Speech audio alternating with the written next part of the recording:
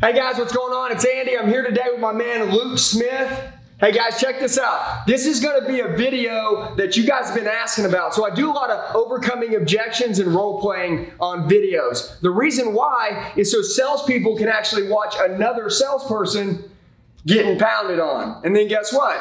He's got to take the no and then overcome it.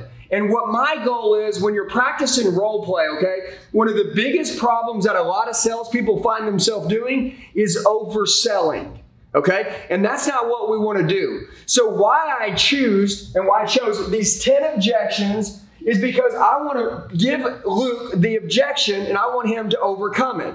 But I don't want him to give me a giant story. I want him to have something tattooed on his heart where he can just fire back at me, okay? We're here in our Lions Den, been traveling all week long, all around the country. Guys, it's gonna be a crazy month. We're on the road. I wanna tell you, now's the time to elevate your game. If you really wanna crush your competition that's asleep at the wheel, now's this time to do it. The next 5 years are gonna be ours. I wanna create the most elite salespeople in the country, but you gotta be able to handle objections. Blocking and tackling is crucial for salespeople. Remember this, objections are something that people will give you before they buy something. So an objection could be a stall, right? Like basically it really doesn't mean anything. I'm just trying to talk myself back out of buying it. And then the salesman's job is to go ahead and push the customer through to go ahead and purchase it. Or there could be a real objection and then you overcome it and you handle it, okay? So I got Luke here with me. Luke is gonna go ahead and handle these 10 objections that I've put here on the board. This is gonna be awesome. You guys are gonna love it. But also, I got a little bonus objection right here, okay? At the end. So I'm gonna have Luke run through all 10. At the end, I'm gonna hit him with the bonus objection. I'm not gonna say if he gets it right or wrong. I'm gonna leave it up to you. Give us a comment below. Let us know how well Luke does. And here we go. All right, so here we go. All right, Luke, overcoming objections. We're gonna start out with number 1. Hey guys, it's Andy. I hope you're enjoying the video. If you are, please like and subscribe below. Also, click on the link below. Join me in a free strategy session. I'd love to help you set up a game plan to crush it. Let's get back to the video. This is my first stop. Whether this is your first stop or your last stop, I'm just grateful to have the opportunity to help you buy a vehicle. You see, at our dealership, we're high on all the critical areas that are important to your family, such as trade-ins, payments, and price. So come on, let's see if we can find a vehicle together. I love it, I love it. Okay, all right, let's go to number 2. This is gonna be, I just think the price is too high. So I'm gonna give you a scenario here real quick. One of the best ways to role play is to physically build a scenario, okay? So that one would be outside on the lot. This one would be inside, okay? Yes. We're negotiating inside. I'm asking for a better deal. And guess what? Luke knows I don't have a real reason why I need a better deal. I'm just trying you on for a better deal. Go. I just think the price is too high. Okay, so other than the payments, or other than the price, are the payments okay? Sure, the payments are fine. I'm not worried about the payments. So the payments are okay. So the price, you just think the price is too high? Do you mind being more specific on why you think the price is too high? I just think it's too high. Hey, this is completely my fault. I didn't explain our pricing policy to you up front. You see, 90% of our customers want the best price up front. The other 10% still want to negotiate and haggle. You see, we find this completely untrustworthy and disrespectful. You see, I don't just want to sell you a car today. I want to sell you a car for the rest of your life. If I were to mark the price up $3,000, we negotiate and haggle, go back and forth, and I lower the price $3,000. Is that trustworthy in any way? In any way? No. No. You see, so have I offended you by giving you my best price up front? Not at all. Perfect, thank you. Sign here. Ah, Lukey boy, nice. Okay, I'm just looking. I'm just looking, Luke. Okay, great. That takes all the pressure off me. The way I view it, it's sort of like dating. You don't know when it's gonna happen, but you have to make a move when you find the right one. So let's go see if we can find a vehicle you like together. What do you guys think? How's Luke doing? All right, guys, let's go to number 4. I want to make sure, let's set the stage here. Let's set the scenario so he can understand it. I want to make sure you're not taking advantage of my girlfriend. I'm sitting down. I'm the boyfriend. I'm the 6-month boyfriend, right? You know that guy, right? He's the 6-month boyfriend. He's sitting here and he says, hey, let's say Luke presents the numbers to my girlfriend and I'm going to be the third party. I'm going to be the second baseman. I'm going to say, hey, hold on, man. I want to make sure you're not taking advantage of my girlfriend. Okay. Awesome. You're such a good boyfriend. I didn't realize that she had somebody helping her with her financial responsibilities. So today, will you be taking care of the down payment, the monthly payments, or both? Well, none of them. Okay, I completely understand. So this is her car, and I want to make sure that she understands with her financial responsibilities that this is the vehicle that she's going to be buying by herself today. Is that okay if I speak with her? Okay, all right, I got you, Luke. I got you, Luke. Hey, that one can be a little confrontational, right? We can tweak that one a tad. But his word tracks are spot on. There's some really good stuff that he said. We can pull that out, all right? All right, number 5. Look, I need to think about it, all right? We're on the lot. Okay. I've checked the car out. You showed it to me. You just test drove it, you know, with me. Okay. And I get out and you trial close me. Go ahead. Okay. Hey, so will we be putting this loan in your name or both your names, you and your wife today? It's going to be just in my name. Okay, perfect. Awesome. So follow me inside. I'll get you a 5-minute proposal and we'll get going. Oh, yeah. We're not ready for that. We just need to think about it. Okay, of course you need to think about it. I haven't given you enough information not to think about it. What I like to do is go inside and give you a 5-minute proposal of all the figures, so when you go home tonight with your wife and you're sitting down at the kitchen table, you truly have something to think about. Would that be fair? Sure. Okay, great. Follow me inside. Okay, good job, Luke. All right, we're going to number 6 now. And by the way, guys, look, I want to talk to you about Luke for just a second, okay? I always like to talk about different levels of skill, okay? Luke has been in the car business for less than 1 month, okay? Less than 1 month. I want to explain this to you. Luke Smith has been in the car business for less than 1 month. Now, here's the deal. He's extremely smart. He obviously has put in the time to train. And guess what? When I'm hitting them with this, imagine how many people run around the lot in less than a month can't overcome a simple objection. When you do training, you start to elevate your game extremely fast. We're going to keep going here, but I have a feeling just within the next week or 2 or 3 weeks or 4 weeks, he will gain more ground than a lot of salespeople will in years. We call this turning decades into days with new training, okay? So with that being said, as you're watching him go through this, keep checking him out, guys. For doing this less than a month, that's amazing. I'm just telling you, the fact that he has an answer, I haven't seen him get triggered and really get tripped up yet, and that's great, okay? So, as he continues to grow, and even as I continue to grow every single day, and just like you, it is nice to see at different levels with our Car Sales Nation, our group, our family, our tribe, we're rising to the top. This is awesome, man. All right, so number 6, I'm working a deal with you, Luke. You present the numbers, okay, and I say, hey, I don't have any money for a down payment.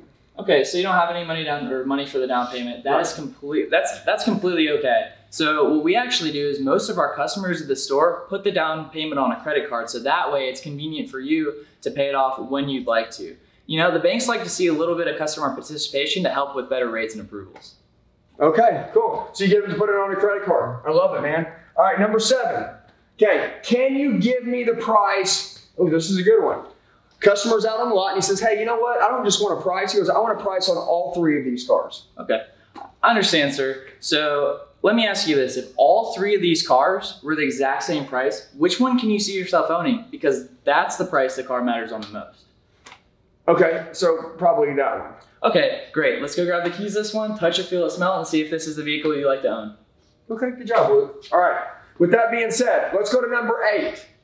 I just need to think this through. Luke, I just need to think this through. Okay, I understand. So on a scale of 1 to 10, with 10 being let's go right now, and 1 being I don't want it even if it was free, where are you at? 7. Okay, so you're at 7. What would bring you to that 10? I don't know, maybe a set of wheels. Set of wheels? You know what? Let's see if we can go get that taken care of for you. Follow me inside. He keeps it moving forward. Good job, Luke. All right, let's go to number 9. Remember, I got a bonus one about to drop right here. Number 9, we don't need to test drive the car. This is a common one.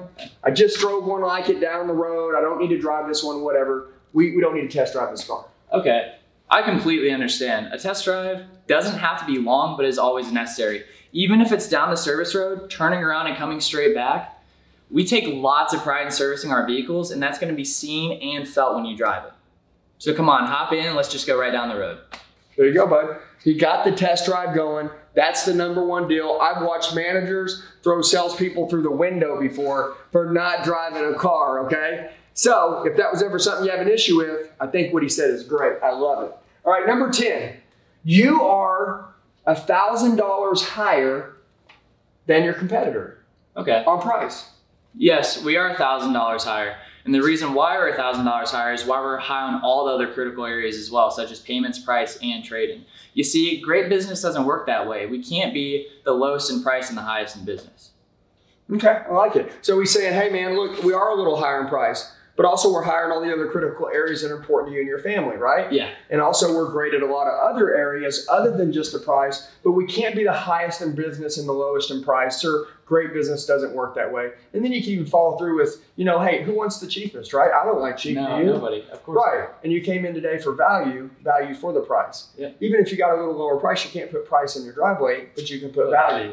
And in this car, you're getting value for the price, and we're taking care of all of these areas. So you can follow through with it. Guys, we got a last little bonus objection right here, okay? Guys, I've got hundreds of these. Look, I could have picked any objection here for Luke, okay? And by the way, Luke probably had about 30 seconds to get prepared. I said, hey man, we're gonna shoot a quick video. Let's go, all right?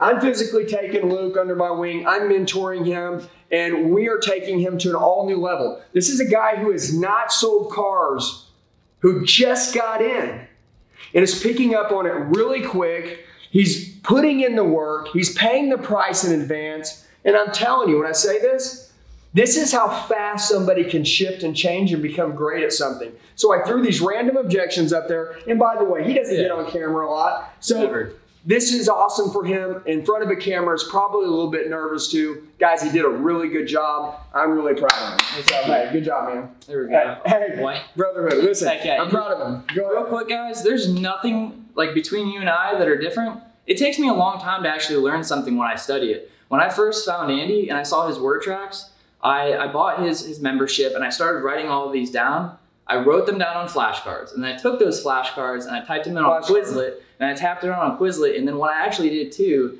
is I said the 5 objections. I did a video on my phone, did those 5 objections, right? Next video, next 5, next video, next 5. And when I'm in my car, all I do is literally hit play on Bluetooth and listen to myself going through these objections over and over and over again. That's great. Yeah, repetition's the mother of skill, man. That's awesome. And by the way, I did the same thing when I was younger. So if you're wanting to go all the way to the top and kill it, guys, I'm just sharing with you, there's gonna be a whole new level for you. You just gotta go in and put a little training in. There's hundreds of these objections, hundreds. Over here, I've got a book with probably 360 objections in them and how to overcome them, okay? This is Luke's way, how to overcome them, just from watching videos and going in and doing your thing. Guys, I think you did a great job. Comment below, like the video, share it with somebody if it'll give them some help. But let's go with the last objection here, okay? And this is gonna be a good one. This is gonna be, I want my dad to look at the car before I buy it, okay? So I'm sitting here inside with you. All the numbers are on the table, Luke, okay. All right? And I said, hey man, you know what? I want to talk to my dad before I go ahead and buy it. Okay, I completely understand, but you already know what your dad's going to say. He's going to say that you need to buy a car today that you like. And you already told me out on the lot that you love it. So let's save you some time. And on top of that, your dad's going to be proud of you for buying this vehicle on your own. Guys, what? That is awesome. Why? Because people need to make their own decisions. We don't want to involve a father, a mother, a grandpa, a grandma, or anybody like that that's going to say, hey, you know what, Luke, why don't I just get back with you tomorrow? I'm gonna go talk to my dad tonight. And then guess what happens? That guy stops at another car dealership down the road and ends up buying, okay? That is a stall. And even if he bought from his last 3 times getting in touch with the father, guess what? He needs to make his own decisions, okay? Think about it. Third parties, second baseman. You wanna keep them out of your deal? This is a deal between you and your customer. And every time you involve someone else, guess what? Then you involve someone else's opinions. And some people's opinions are amazing. I'm not saying I don't want to involve a father. But listen, you're doing it at your own risk because sometimes, here's my deal, and so overcome the objection and move on. That way we don't have to mess with it. Some people are like, hey, you know what? Let's go ahead and call your dad and see what he has to say. But you call the dad and he's like, hey man, I got a buddy that works at another dealership, and I think, you know what do they give me for your trade? Oh man, I can get you way more than that. And then you know what happens? You blow your whole deal out, overcome it, and move on. You don't get to pick what kind of father that this customer has, okay? It's not always going to be a supportive one, and maybe that dad had a bad relationship with somebody at the last car lot, and that's not you, but he doesn't know that because he's not here. So he ends up treating you a little bit different, okay? And then he ends up blowing your deal out. So with that being said, guys, I'm really proud of Luke. Luke, good job, man. Seriously. 10 objections. Comment below how you think he did. Here's what's important. When you're judging him, he's been doing it for under a month. And then lastly, the bonus round one, which is a tough one. I want to show like the car to my dad before I buy it. That is a really, really tough one that a lot of salespeople get triggered on and say, hey, you know what? All right, hold on. Yeah. Let's go ahead and call your dad. And then Pop says, yeah, no ways. Or you don't get a hold of dad, and then they're like, well, when I get a hold of him later, I'll get with you. Yeah, he just passed it. He said, hey, man, I think your dad will be really proud of you for making a decision on your own. We know what your dad's going to say. Your dad's going to say that you're happy. You know, as long as you're happy with it, that's all that matters. And you already said you were happy with it, so guess what? Now we're going to save you some time. You know, it's just really good. The words flowed out great. I'm really proud of them. Guys, have a great day. Crush it. We're going to be putting out a lot more role play videos, and I'm going to keep covering a whole bunch of different objections. Have a great day. Hey guys, congratulations on making it to the end of the video. Obviously, you're the determined ones, and you guys crush it. You're the 1%ers. I just want to tell you, number one, I appreciate you, and anything you need, reach out to me. If you're struggling with anything, leave a comment in the comment section below. I always answer all my own comments. I'll reach out and help you. Also, don't forget to set up a strategy call with me. It's free. It takes 20 minutes. You can click the link below too, and you can join me. I'd love to help you make a game plan to crush it. Hope you guys have a great day.